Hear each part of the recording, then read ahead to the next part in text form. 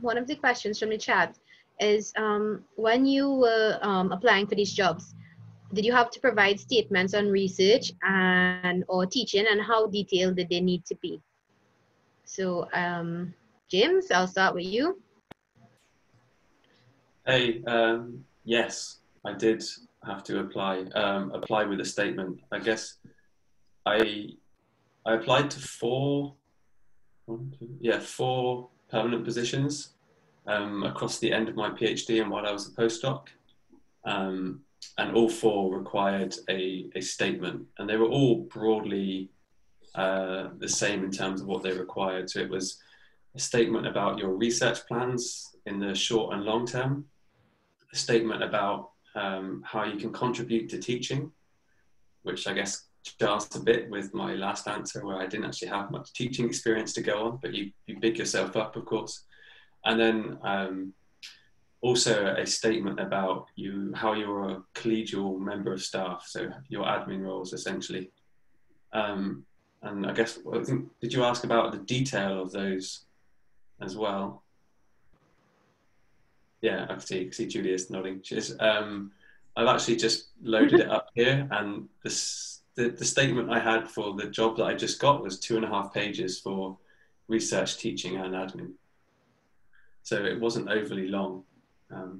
If you think about a selection panel, they're going to have, I don't know, 50, maybe even more applications to go through. So if you can get your messages across concisely, I think that's key. And like I said, I applied to 4. The first 2 were complete and utter waste of time. I didn't give it any thought. But the second 2 applications, I got a lot of feedback on my cover letter and my statement. And I would really recommend getting as many people as possible to look at that. And if you can, get your eyes on people who have applied for jobs before you and see what they wrote and try and sort of get an idea for what's being said. So I guess in that regard, I'm happy to share mine with anyone who emails me. If you want to see it, I've got no problem sharing that. All right. Does anyone else have anything unique to add to that, seeing that we only have 5 minutes again? Or is it the same for you guys? I will be very concise, but I applied to a lot of jobs, both in France and in the US. And I think these statements are very, very important, and they will be different depending on the positions you're applying to. So it's very important that you know what is expected. So for example, I did write some statements like the type of same sort of length that what James just said, especially for jobs in the US. But in France, for example, the position I have now, it's a much more detailed statement. It's like a 20-page, it's almost like a proposal for a grant, where you really have to explain what you are going to do in terms of research.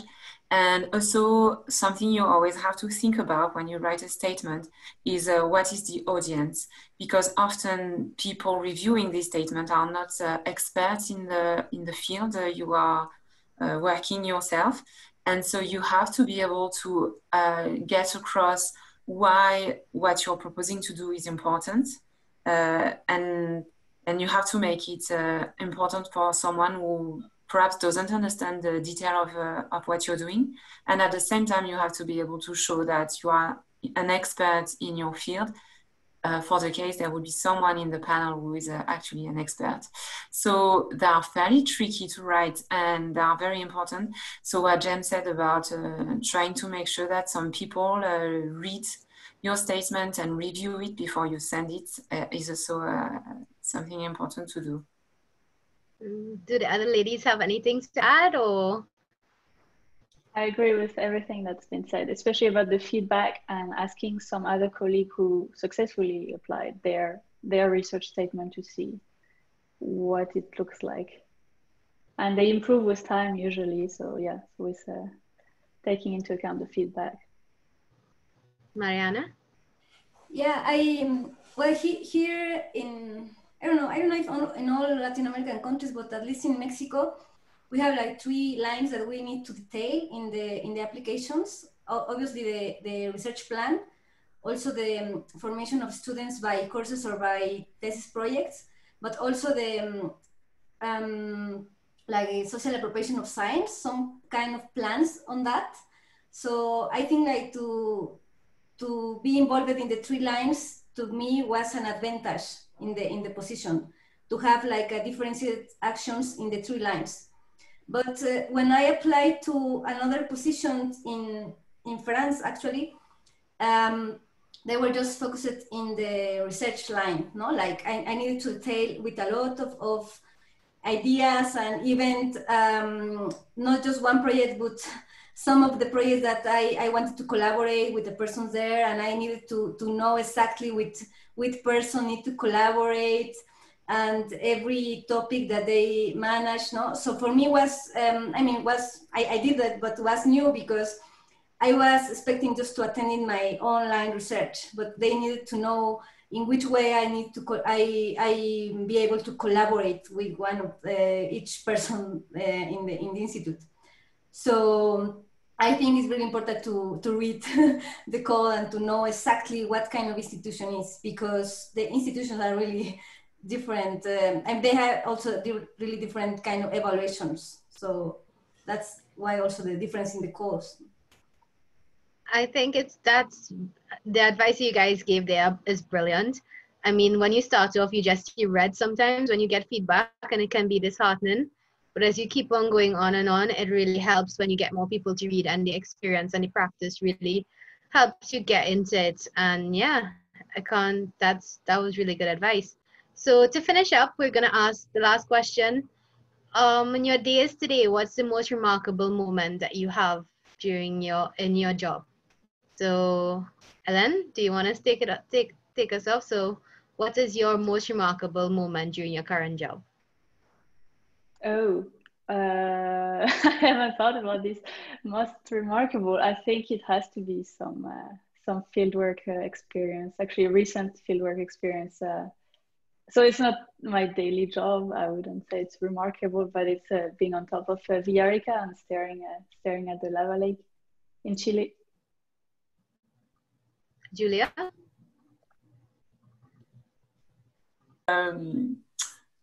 That's a hard one. I'd say, well, perhaps in my case, it's I've 2 years ago I've decided to change course in my research field, and I was a physical volcanologist, and I decided to work on the health impact of volcanic emissions, and that meant learning a lot about biology and learning to work in a biology department. And so working this interdisciplinarity actually is very, very exciting. And it was a lot of effort to be able to switch like that.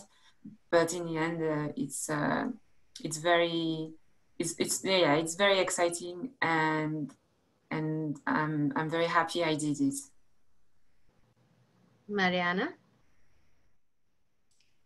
Yes, I think my happiest moment was when I went the first time to Stromboli, and I looked at this volcano, and I hit this volcano, and I was, yes, I want to do this, you know. I was in the master, so I think that was the happiest. And thinking in the extreme, like the other extreme, like one of the hardest moments was after PhD, looking just for a fixed position in one of those applications. Was a really, really hard moment, because I was looking for collaborations in that institution, and I was just talking with the people some days before the seminary, the formal seminary. And some of these researchers say to me, I don't care what you research, I cannot collaborate with you, you are too young, you are in another topic, you are not welcome here. That kind of comments are very, really tough comments. So for me, it was a really, really hard moment, because I was insecure about this seminar to that position. But at the end, for me, it was an experience that many times, and I want to add that comment because it's true. Many times the calls, not always, but many times the calls in the world, they have already many internal problems in the team groups of the departments.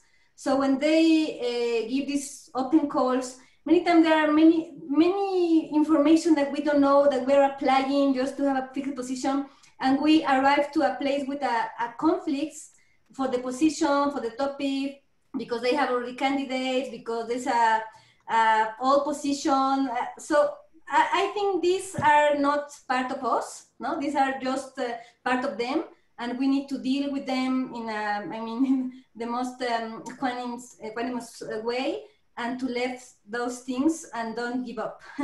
That's all. James, do you want to hit your to finish up, to wrap it up for us?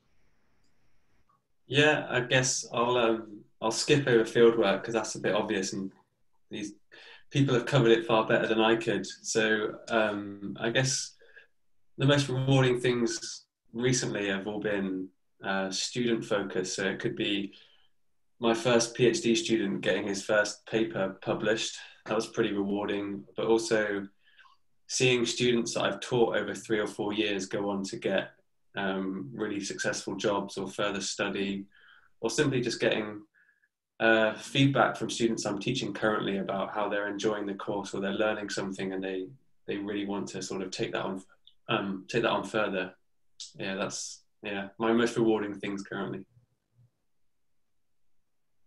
All right. Yeah, I think it's when we get to have our volcano officers and admire them, as someone said in the chat, but also connect with our students or our colleagues in some way that's really rewarding, that at the end of the day, that's all you can ask for. So we've gone a bit over time, but I want to just thank everyone before I hand over back to Sam for allowing me to moderate the session, and for our panelists for their answers and their insights into the questions that we asked, and for everyone for joining us today. So Sam, back over to you. Yeah, thanks so much to everyone for being here, and to our panelists and Laia. So a big round of virtual applause.